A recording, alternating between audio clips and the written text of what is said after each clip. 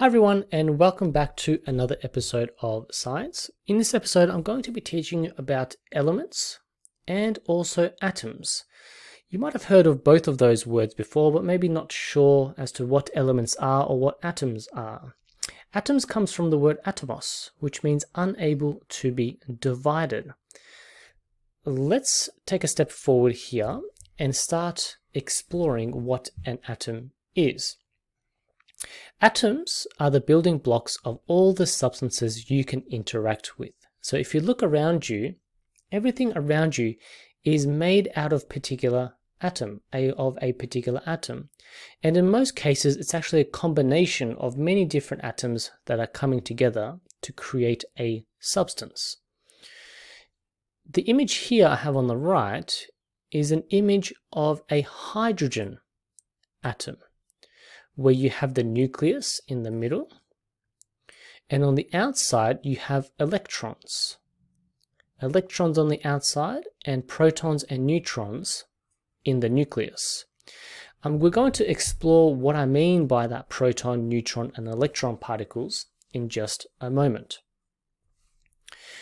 These atoms are the smallest unit of a chemical element that can exist.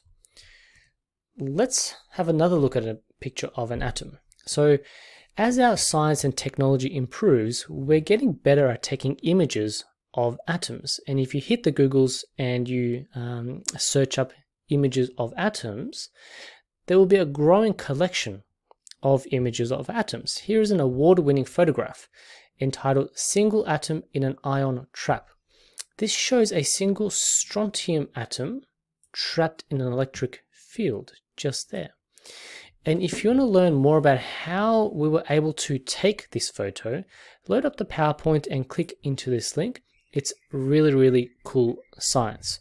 So we are getting better at taking images and seeing visually atoms, despite how small they are. How small are they? Well, it would take a stack of about 50,000 aluminium atoms to equal the thickness of a sheet of aluminium foil from your kitchen. I mean, the thickness of an aluminium foil. A human hair is about 1 million carbon atoms wide. So imagine 1 million carbon atoms fitting across this human hair. And you can see that hair is actually quite scaly.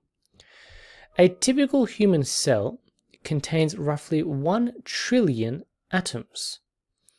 Now, this is something to think about because your bodies are actually made out of trillions of cells, and each of those cells could be something like 1 trillion atoms. I mean, consider for a moment what that means. You are made up of trillions upon trillions upon trillions of atoms. A speck of dust might contain something like 3 trillion atoms. It would take you around 500 years to count the number of atoms in a grain of salt. If you went 1, 2, 3, 4, 5, 6, 7, 8, it would take you 500 years of counting like that to get to the number of atoms just in 1 grain of salt. I mean, they're crazy small. They're so small that it's very difficult to take photos of because atoms are smaller than the wavelength of light. So we have to invent new technology, new science to be able to take these kinds of images of atoms. And again, if you want to learn more, definitely click onto this link on how we took this image. Okay, so you might have seen a periodic table before. A periodic table shows you all the elements within our universe, some of which, especially the unstable ones here, are created in a scientific lab. But the ones up here can be found naturally throughout our universe. So we've got hydrogen, which you've probably heard of before, helium, lithium, beryllium, boron, carbon, nitrogen, oxygen, fluorine, neon, and so on and so forth. It's worth studying the periodic table just a little bit and becoming familiar with the various elements and where they're found on the periodic table. But this is essentially showing us the purest form of substances we can have in the universe. So we can have pure hydrogen, pure helium, pure lithium, pure beryllium. Many of these elements actually come together and form bonds with each other. But when we want to break it down to its most simple form is in the form of elements, and these are the elements we find in our universe. Each element has its own special atom. So a hydrogen atom will be made out of a particular atom, and the helium element will have its own particular atom with its own characteristics and its own particles. Let's explore what I mean by this. So now I'm going to explore the building blocks of matter, atoms. Now there's three main parts to an atom which we'll explore in Year 8 Science. Atoms are the smallest possible unit into which matter can be divided while maintaining its properties. Within the middle of the atom, which we call the nucleus, we have two particles. This is where the protons and neutrons are found. The protons determine what kind of element it is.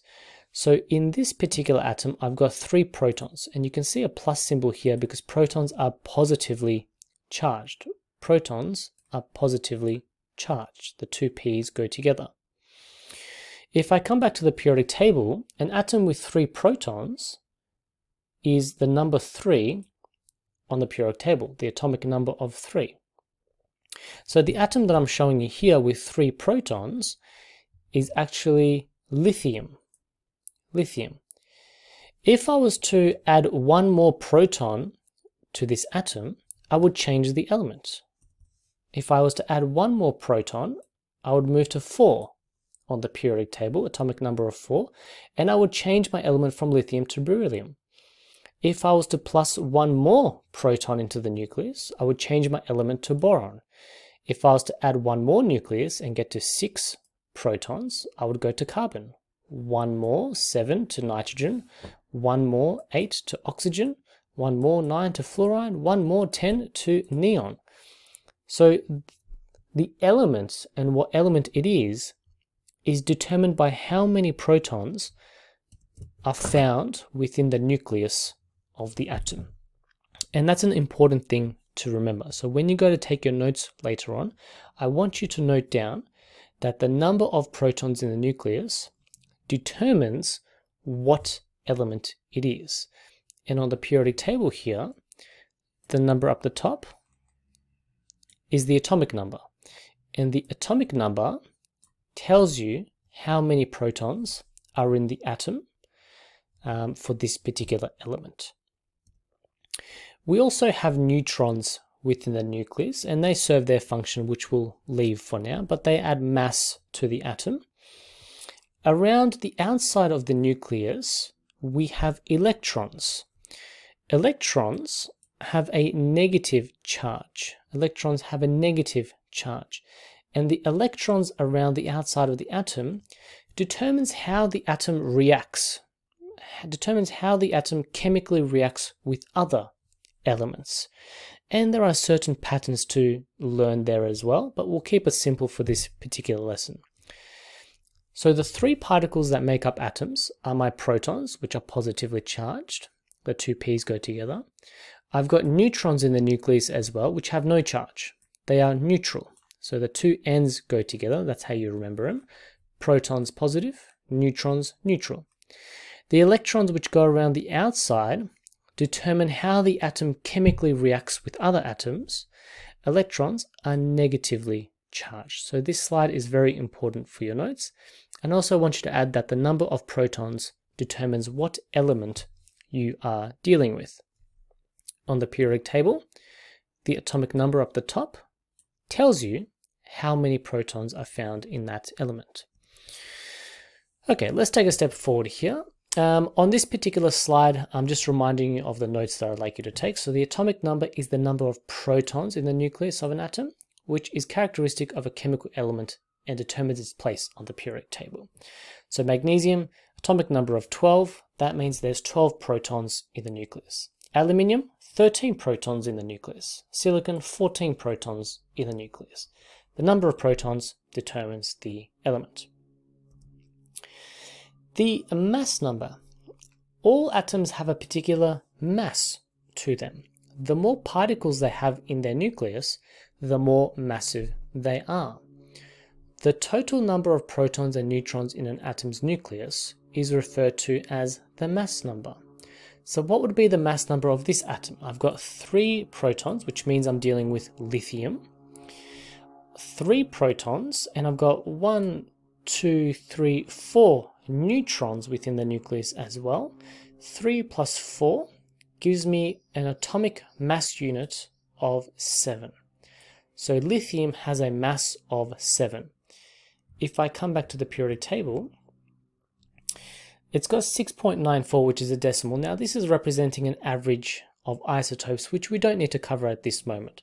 So if you see a decimal here, I would just want you to round it. So 6.94 we can round up to 7. Beryllium has a mass of 9. Okay, beryllium has a mass of 9, meaning it's got 4 protons, and that means it must have 5 neutrons. Boron has 5 protons. It's got a mass of, let's round this number up to 11, which means that it would have 6 neutrons. I would go 11 mass number minus the atomic number of 5. The atomic number is the number of protons. So if I go 11 minus 5, that tells me I'm left with 6 neutrons. A little bit more practice on this in just a moment.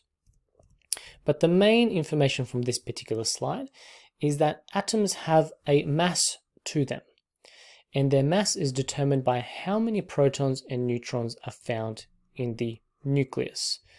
Coming back to the periodic table, you can find that as I move down the periodic table, left to right and down, the mass of the element increases. It's 106, 107, 112, 114, so on and so forth, until we get here, 294. So these elements here are very unstable. It's very difficult for the nucleus to stay together because it is so massive, because you have so many particles within that nucleus. These elements decay very quickly. They break apart very quickly. But the main idea is as I move down the periodic table and left to right, my mass, or the mass inside of the atoms, increases. I have more protons, more neutrons as I move down the periodic table and the atom gets bigger. Okay, so on this slide here, I've got a representation of how to read the periodic table, the information that's found on it. Up the top, you'll find the atomic number, which represents the number of protons. O is the symbol of the element. Oxygen is the name of the element. And down the bottom, the larger number is the atomic mass. The atomic mass being protons plus neutrons. Atomic number equals the number of protons, and typically the number of electrons are the same as number of protons, except when the atom is an ion. So we don't need to worry about ions at this stage. So up the top here, number of protons equals the atomic number, or the atomic number equals number of protons. In a normal neutral atom, this is also equal to the number of electrons in the atom as well. So oxygen has 8 protons, and it will also have 8 electrons around it as well. And finally, atomic mass equals the number of protons and neutrons. So this slide here will be quite important for your study notes as well. I want you to put this down into your study notes to refer back to when you're preparing for your test. I think I'll leave it as part 1 here and make another video labeled as part 2. So thank you for paying attention for this one. Hit the like and subscribe button, and I'll see you in the next episode.